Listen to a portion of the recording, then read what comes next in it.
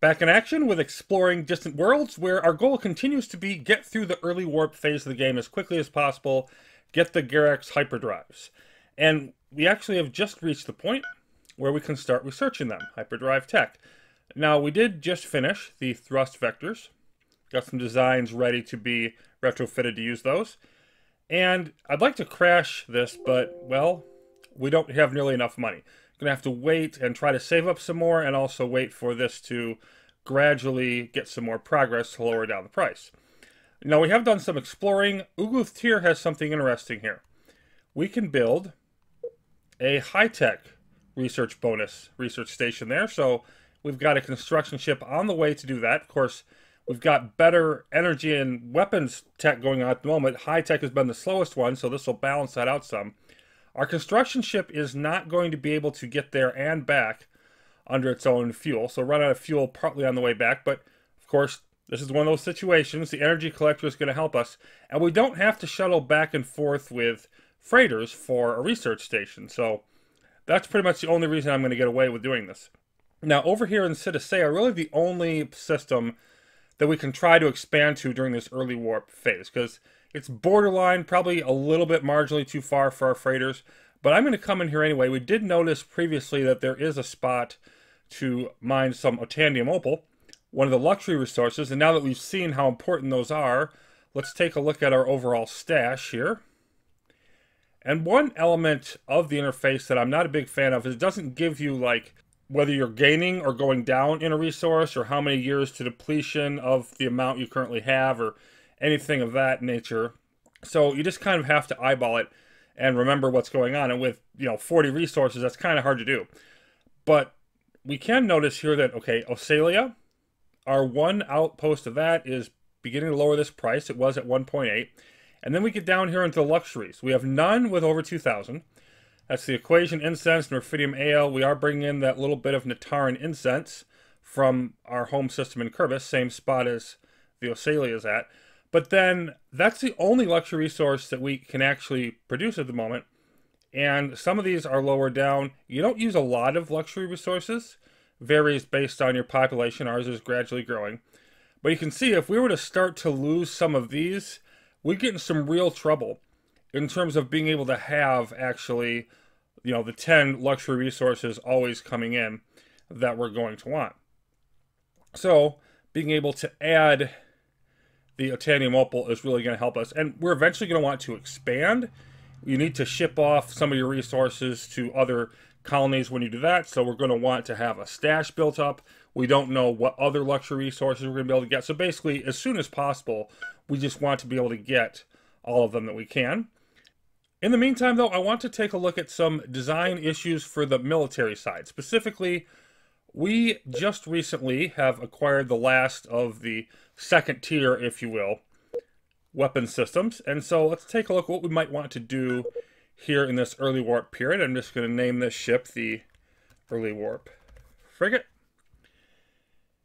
And we need to make a bunch of adjustments here because we haven't done any redesigning on this since we ran into the giant Kaltors. So let's knock off our directional thrusters.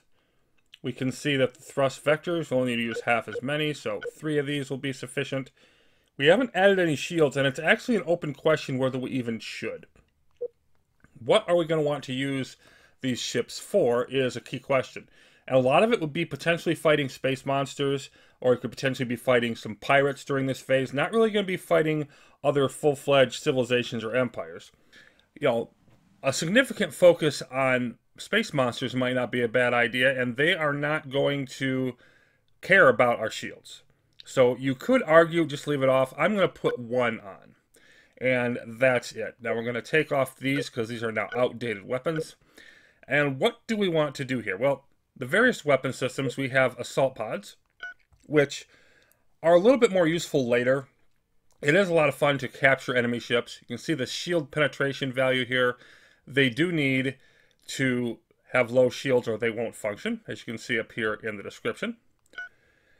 We are not really going to be in a position to capture a lot of enemy ships yet, though, I don't think. And then if we move down here to some of the others, obviously, the fighter bays and all of that, we're not going to be utilizing those just yet.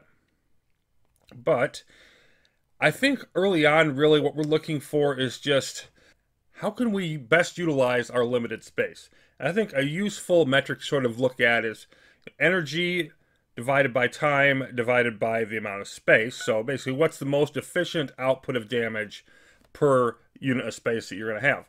And if we look at the Maxos Blaster, the beam weapon category that we mentioned before, well, this is going to do about 4 damage a second. Again, it's going to be low range, so it's going to have the damage loss per distance. We're going to want to be right next to enemy ships if possible.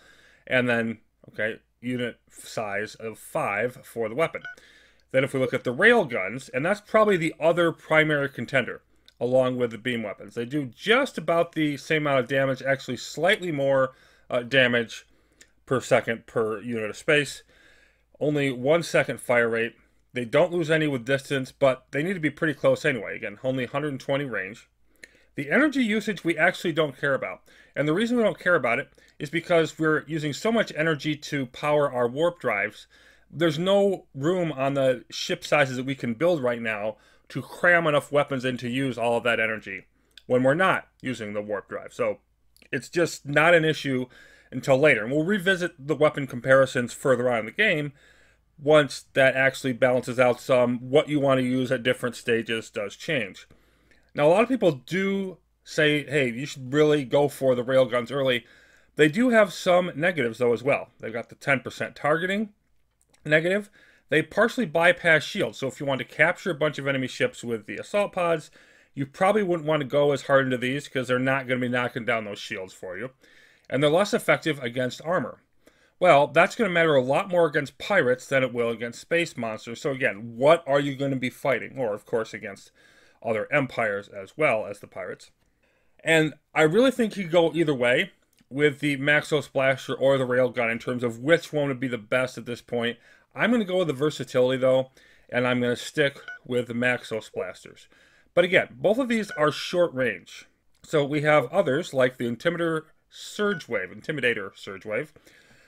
Okay, I mean, its damage is not spectacular, but it's per ship. It's an area effect. So if you had as many as 4 nearby ships, then this would be more effective than the other weapons. But these are usually for large battles. You can often mount them on stations. Again, that's not the kind of thing that we're leaning into here. We're looking at skirmishes here. And so we're not really going to want to go with that at this point. The Graviton Beam. Well, another short-ranged weapon. You can see it has significant power loss over time. It fires pretty slow. It ignores shields and armor completely. And so this is one that I think is really good in theory, not so much in practice when you combine everything together. If it had longer range, I can see maybe it being more effective, but the overall damage, raw damage that is much lower than anything else. It kind of has to be, given its ability to bypass defenses. I can see where it would be effective if you had an enemy that had just tons of really good defenses and you just didn't really have a good way to get through them. But if you're facing that kind of an enemy, the chances that you're going to be able to get in close enough range to use this effectively just aren't there, in my opinion. So I just don't think it practically really works very well. And you can see also, part of the whole reason it's not a great damage option is look at the size of it. We'd be lucky to fit one of these on our current ships. Okay, and then we've upgraded from the Seeking Missile to the Concussion Missile, which importantly is the only effective long-range weapon at this point. And this is the reason why I'm going to advocate putting them on. Its range is 520, our Seeking Missile only 400. These are gradual improvements.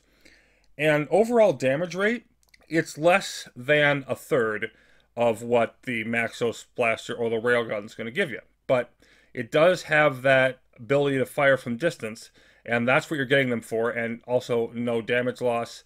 Again, they are less effective against armor, so they do definitely come with their drawbacks.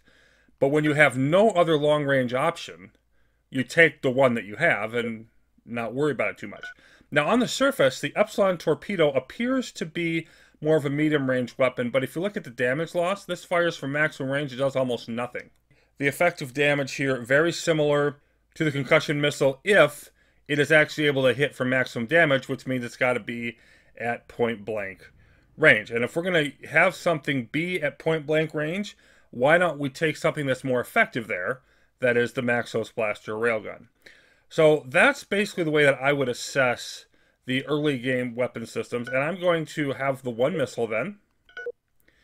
And then as many Maxos blasters as I can cram on, which I believe is just going to be the two here. So 2 blasters, 1 missile. We've still got the shields. We've still got our armor. We're pretty much going to stick where we are with the rest of this. And I think this is about as good as I can do. Now, I don't like doing like a bunch of multiple different designs, especially at this point in the game. But in general, if you can really want to try to multitask and plan things out, that is an option. But let's say I built concussion missile ships and then I also built Maxos blaster ships and had them mixed up. Well, if you have your ships move around, all of a sudden maybe you're getting hit in one location by something that you really want your long-range ships for, but they happen to be off somewhere else. It's just too easy to get into difficult situations like that. I think it's a lot more sensible just to have a good all-around design that maybe isn't great at anything, but is prepared for all circumstances. That just seems to work out a lot better for me. So, we are going to do a bunch of retrofitting then. We are going to, let's see. Now, you are currently on your way to build the research station, but everybody else is not. So all of you need to retrofit up to the latest design, which you have not done yet. Of course, our exploration ships are out doing their thing. I don't need to retrofit them. Let's switch to our military. And all of you are going to come in to be the early warp frigate. Okay. And then, at this point, I also want to save a little bit of money by getting rid of our 2 Derelicts. The Royal Guard fleet. Okay, so you are going to retire, and we're going to get whatever tech bonus we can from you. I'm just sort of waiting to do this until all of them are ready. And there's the other one that's been just sort of hanging around waiting. And now that we're upgrading our military ships, they should be able to handle system defense for us. And we can get rid of these. We now have the Ravager of Kerbus retiring, and that whole process basically just works in reverse of when you build them. The unbuilt components goes up and up instead of down and down. Meanwhile, we have gotten some of the construction ships retrofitted, so we're just going to use this option for sending them out. There we are. Conspicuous rover, you can go grab our Tandium Opal.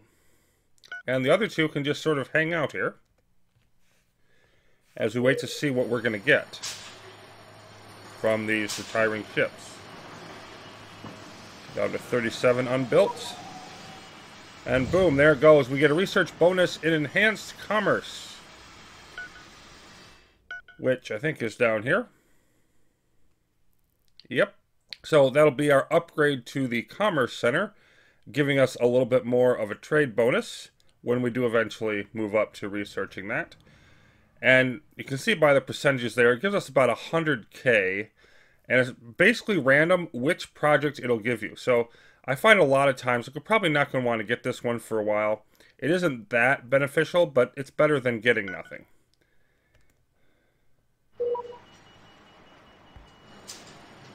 Then let's see where we are with the other one. It's just coming in here.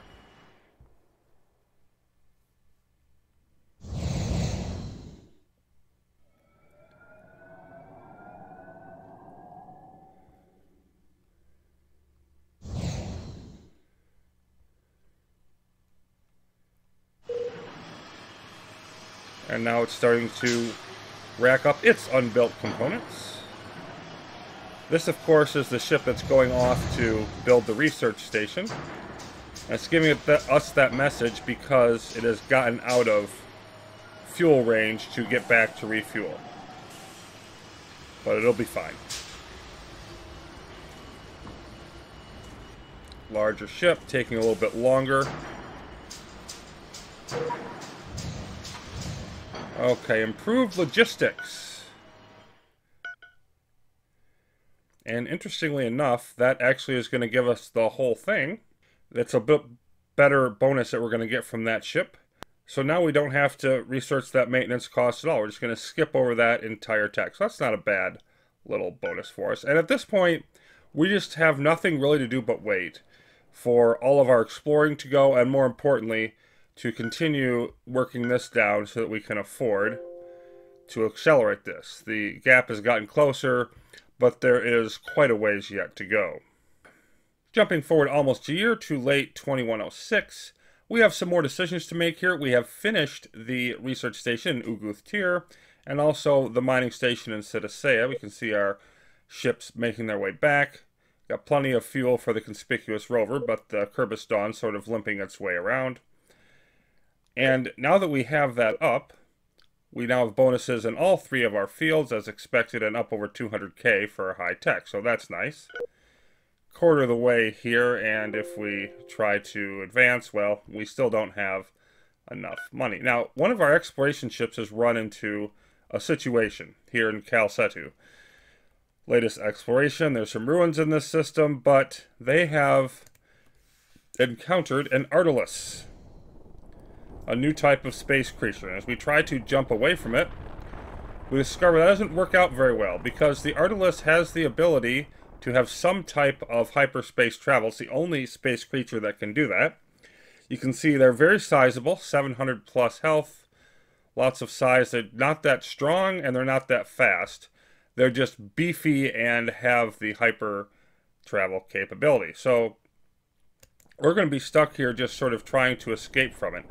And I'm going to want to come back to this system later. Very nice. So now even better in weapons research we are. So we are running away here. And I'm going to go and explore another system, since we're not really going to be able to evade the Artilus. But I'm going to want to come back to Calcetu, definitely, to get the other items we need to investigate, including the ruins. So how do we know that this is a system we have to return to? Because you're given the name of it once you start exploring it, but we're not actually finished here. Well, if we use the editor, I'm just going to change the name to let me know, look, there's an Artilus here, and we have unfinished business. There we go. And then we also need to consider what we're going to do on the research front. We have just begun the third tier in weapons with ion weapons. And we're going to be moving on into some others, tractor beams, etc., that we do not have any versions of just yet. So going for the new items first. And then we're about to finish resource exploration here, which is going to give us longer range for our sensors. Really helps a lot in speeding up the surveying process. But then I need to decide whether I want to dive into colonization, which will allow us to colonize planets of our native type, in this case the continental. But there are other options that are much cheaper. We could go forward, structured research, to get more scientists over time, reduce our maintenance, various storage items, etc. And I kind of could go either direction on this. It takes quite a while to build up colony ships. I just think it's worth getting this in case we find some good options. We don't know if we're going to or not. This is just sort of a speculative pick, but I don't feel right leaving this behind anymore. So we are going to jump into this, and this will take, just like the Gerax Hyperdrives, it's going to take years to research. So we're just going to have to be pretty patient with it. Another year forward, and we now have enough cash to start this moving a little bit faster. So our crash program is going to cost us 123k. We're going to go ahead and spend it. Now that means it's going to take less than a year. We're going to save probably a little over a year's time to get the Gerax Hyperdrive. And I'm not going to be maneuvering my exploration ships into any more systems. We have a couple of them that are coming back to retrofit and refuel now. They're just going to hang out here. A couple more, they'll just finish up the systems they're currently working on, and then they'll need to come back. And a couple other items worth noting. We have explored some systems like this one that don't have an actual real name, just NC-17 there, or there's UC-465 here. What happens with those is they are systems with nothing in them. They just have a star, there's no planets, there's no usable resources, there's just the star and nothing else. So you get that sort of alphanumeric designation. And if they don't get that, get something more like Almanea or whatever, then we know that there is potentially something useful available. Now, we're not going to have time in this episode to go a whole bunch into it, but we did actually have one of the pirates sell our information to actual empire. So we now have met our first rival, the Utrantu Collective. We can see they are Beskar, which is an insectoid type of race. You can see their characteristics here, etc. They're not very friendly. Everybody always starts out distrusting you. They like our government type, though, so that's helping us. And this starts at -25, the ignorance penalty, and it's gradually going up. But we don't even know where these are. We do know that their population and their tax revenue, etc., is significantly less than ours. So these are not a significant threat. And it was suggested by our advisors that we conduct an espionage mission against them. I'm actually not going to do that, simply because I'm going to wait for some more information, and I don't consider them a threat. So I'd like to just wait and get to know them a little bit more first. We also are starting to feel the pain economically because our cash flow, if anything, is declining slightly due to the number of pirates that we've met and needed to sign protection agreements with. You can see that we do have quite a few of them around. So that's going to start to become more and more of an issue, but again, that's just another reason to push forward to the Gerax Hyperdrive so we can get through that and be able to actually deal with the pirates. That's going to be coming up soon. We're going to be looking to some more diplomacy options. We're going to want to take a closer look at some of the racial details and what are the victory conditions. How does all of that interaction with other empires work? All of that's going to be much more relevant to us now that we are going to be moving forward with faster warp travel. But in the interest of sort of walking before we run, we are going to be working on expanding our spaceport again and doing everything we can to prepare for the jump to Gerax Hyperdrives. And we'll resume that process when we come back. So thanks for watching, everybody. An exciting time upon us in Distant Worlds as we're about to make the jump to the next phase of the game. And I hope you join me when that resumes. See you then.